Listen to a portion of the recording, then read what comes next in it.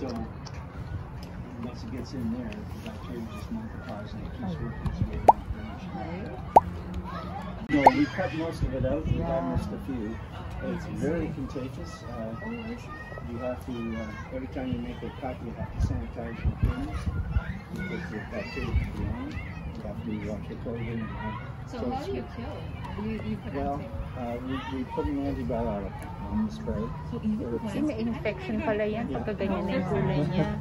And it kills, just like with people, it'll kill the bacteria. Yeah, usually 1-2 sprays. So I'm doing a little education on how apples are grown, if you like to do. I'm going to cut this apple open. Okay. And I'll show you. Oh, that one is good. There's little seeds in there somewhere. Maybe not, just a little seed. So what do you think would happen if we take this seed and plant it in the ground? One seed? It's not going to pop out. Grow? Yeah, it'll grow. Just one seed? It'll grow an apple tree. It will? Yeah. Well, I was thinking it's just one. But it won't necessarily grow a Spartan apple. Oh, okay. And that's because in apple trees, the genetic material is not in the seed. Oh. Right? All the genetic material is in this first year growth, in these buds. Oh. So you see there it was this year's growth? All right. So the only way we can guarantee when we grow a Spartan or a Macintosh or anything is we have to graft them.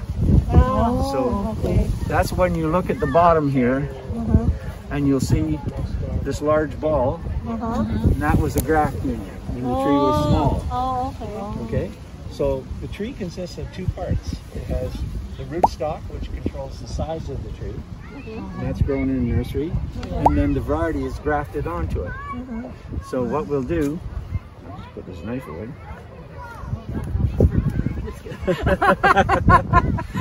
We take this first year growth, and this is called budwood.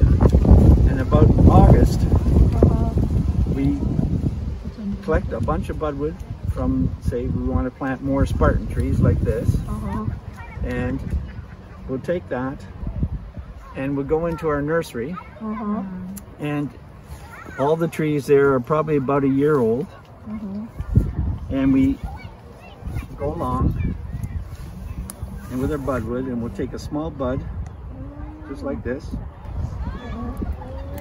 and then we'll go in our nursery tree which is growing, and I'll just do it, and we make a little T incision like this, and then you put this bud direct. Oh, I dropped it. Oh, it's gone. Yeah, it's gone. We'll take another bud here. Bud. Like you think. And we'll just insert that into that tree. Tape it, and then usually that's about the end of August, and by about the end of September we'll have about that much growth on it.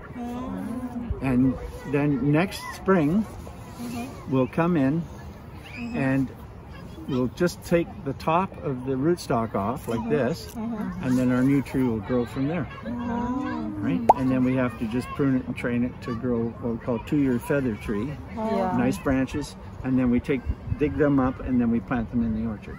So does that mean you have to take the same branch? Same branch? No. As long as we get this first year wood. So I could take this here, this wood, but we try and get good strong budwood where the buds are strong.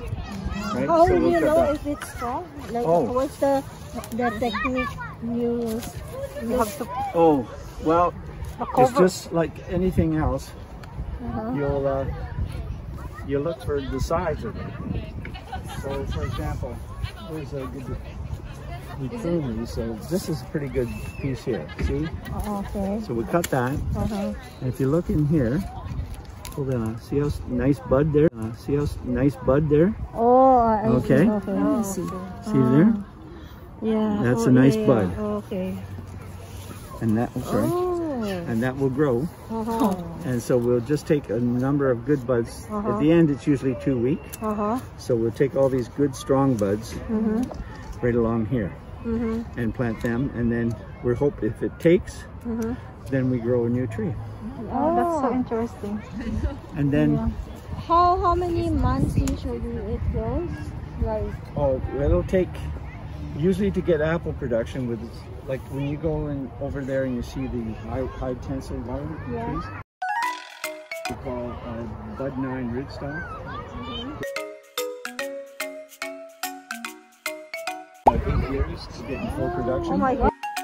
Those trees we can get in 3 years. 3 years. The difference is these trees were planted at the time this was planted, it was a very modern orchard, 640 trees to the acre. Now it's old. So all the new orchards are going kind of like we did over there. But if you're dealing with a crop that's worth $1 million, it's good. Yeah. So, but this is just a small, we consider it very small. We're just small farmers. We'll have traps like this, you're asking. So it's a trap. At university, it's a trap! We studied insects and we knew their life cycle. And there's certain aspects, like for this is for calling moth. Calling moth gets out of control, it's about 80% of the crop. So what it does is Yeah, I moth, saw this something in there.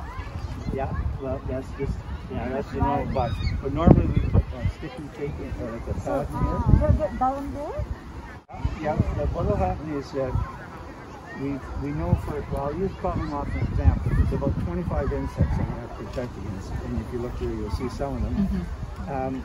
Through science we've studied, we know the female has a pheromone. She attracts the male.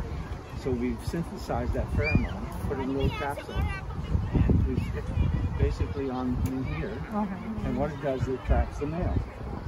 And so we know, we count each day how many calling moths are in there. And then once we see the numbers, it'll peak and then it'll start dropping. We know it's peak flight, we call it. They'll start to mate. And we know then that we have to put control on. Right? If we don't catch any calling moth, or very low numbers, we know that it's not an economic threat to the crop, so we don't have to spray. So this is called integrated pest management, and we do that with a lot of different insects and disease. So what we're trying to get away from now is doing broad spectrum pesticides. So usually, what month those insects come in? Like, Well, it depends on the year, but normally you'll start seeing insect activity usually about just before bloom. So we take the high temperature, the low temperature. So say it's high temperature 65, the low temperature was 45. It's 20 degrees difference. We divide it by 2, it's 10. That gives us a degree day. And so many degree days will add up, and we know after, say for calling moths, 350 degree days, that's when they're going to hatch. So we know the flight will be there, and that way we know we start putting our traps out. This is for my own curiosity. I just wonder what you guys do with these fallen apples. Yeah. Well, some farmers come in and pick them up for livestock, or deer hunters pick them up. They're not worth anything. It's too costly to go and pick them up. So what we do is we rake them all out, chop them, and it just goes back into the soil. So it helps the soil biology down. I don't think it's recycled. It's kind of like recycling. No, especially on a pick your own orchard, you lose a lot of apples to the ground because people pick and knock apples off. The high wind we had last week unfortunately blew a lot down. And it just shaking the trees so much they fell. But you have to work with that when you find them. So winter time, how do you protect against these apples? Oh, well in the winter time, about mid-January, we'll start pruning. And what we'll do is we'll go in saws and pruners, and what we do is we do a lot of the structural. So what we want to do is have a central leader tree like this, and off it we have alternating branches. And these need pruning. We didn't get a chance to summer prune them as much. And we open them up, and then we try and just prune, so we encourage fruit buds like this. These big fat buds here are all going to be flower next year. So we have on the limb, we try to increase all these fruit buds, and then we get a nice bloom, and hopefully the bees do their job and pollinate, and then we can get fruit. So this is what we call this a production limb, and this will be a production limb, and we just open it up so we can get lots of light, and it's easier for us to spray. So and that way when we do it this way, we can reduce how much pesticides we use, get better crop, bigger apples and that too. So basically your system is midwinter we start pruning. We prune right through to about mid-April. Then when bloom starts, we'll start putting crop protection on it. Then we'll stop spraying right at bloom, and we bring our bees in, and we keep the bees there for the full bloom. They pollinate. You bring your bees in? Yes, we go to a lot of people that grow honey. They like to bring the bees in, so we'll bring about 30 hives in here and have them situated throughout the orchard. Oh, wow. And then the bees pollinate. Oh, yeah, I'm curious. They bring the bees in. I know, right? And then you just keep the crop protection going on. And then once we monitor it, so we know all the sprays we use, they break down the UV light, and the government and universities and growers work together, and we use pesticides that by the time harvest comes, they're completely gone and broken down.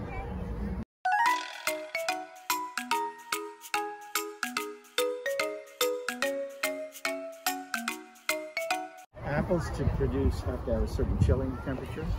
So many chill days, usually about 30 to 60 chill days.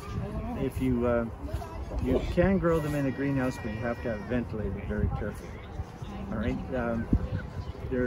as far as I'm concerned, they do much better outside. But the nice thing about controlling the greenhouse, if you vent it, you can screen and keep a lot of the insects and disease out too. But you have to use what they call super dwarfing rootstock. You can grow certain apple trees in pots.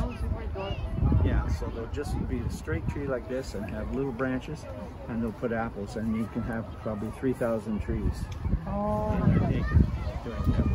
But it's very costly. That orchard we did on the Charles system, we put 2 acres. By the time we got the irrigation, it cost $40,000 a week. Wow, that's a lot of money. Probably more.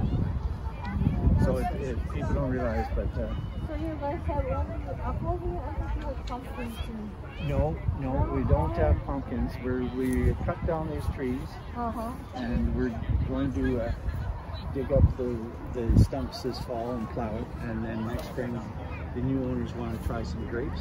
And then we're thinking over here we might put a pumpkin patch in, because people are asking for them. We brought some pumpkins down from the farms, but we're just selling a few. Yeah, just because people are asking for them. But we'd like to also start growing some pears. Yeah, oh, that's amazing. Out of curiosity, how do you guys get rid of the Stump? Oh, well, yeah. What we do is we dig it out. You're not allowed to burn here. Yeah. So we put it in a dump truck, and they take it off to the dump. No, like the process of taking off the stuff from the soil. We have a little what we call backhoe excavator. Oh, an excavator. Yeah, so we just dig it out with that. And then I come along with the loader tractor, we load it in, put it away to the dump truck. So that's how it's done. Well, that takes all the soil too, doesn't it? No, good guy, what it has on the bucket has a tooth, almost like a thumb. So he'll grab it, dig it out, then he grabs it with a thumb and he shakes it. And then the soil ends up, and all that's left is the roots. So you don't lose any soil. Because I was thinking like a hole like this. Oh yeah. Well, you were talking about like this. No, he'll go in and make a hole, but then when he pulls the stump up, he shakes it and all the soil goes back down. That's so interesting. Thank you so much for this. Thank you for this knowledge. Yeah, we do that also with we have another lure that looks like a red apple, and we put it out for apple maggot, and we So which one is your favorite apple? Favorite? Yeah. I don't have it here. My favorite is Empire. I love Empire. And, yeah, it is good today. But I do like Honeycrisp. It's nice. I taste the other one, the Shizuka. It tastes sweet. It's good. Yeah, Shizuka is a lovely apple. Yeah. If we could. The thing over there is not so much. No, I think it was already picked out. Well, no, actually it got frozen. The bloom came out on that end. The Silken, the Shizuka, and the Golden Delicious, we had some, but just as they're coming out in bloom, we got a frost, and it killed all the bloom. So we lost the crop this year. time you open for the public? For the Is that, I public, think that's the question. This year, if we would have had Silken and the Shizuka, we would have opened up probably the first week of September. But this year we opened up the second week of September because there just was no crowd.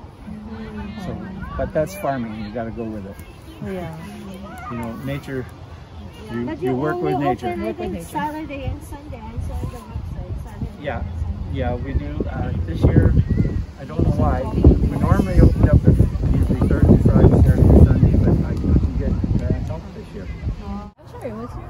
Jack, Thank you so much. Nice to meet you, thank you. I Jack. appreciate you coming out. Thank you for Enjoy- educating us. Enjoy the rest of your day, and hope to see you again. Hope to Okay? see you again. And good luck on your studies. Thank you. Yes. Happy Thanksgiving. Thank Happy you. Thanksgiving. Have a nice evening. Thank you.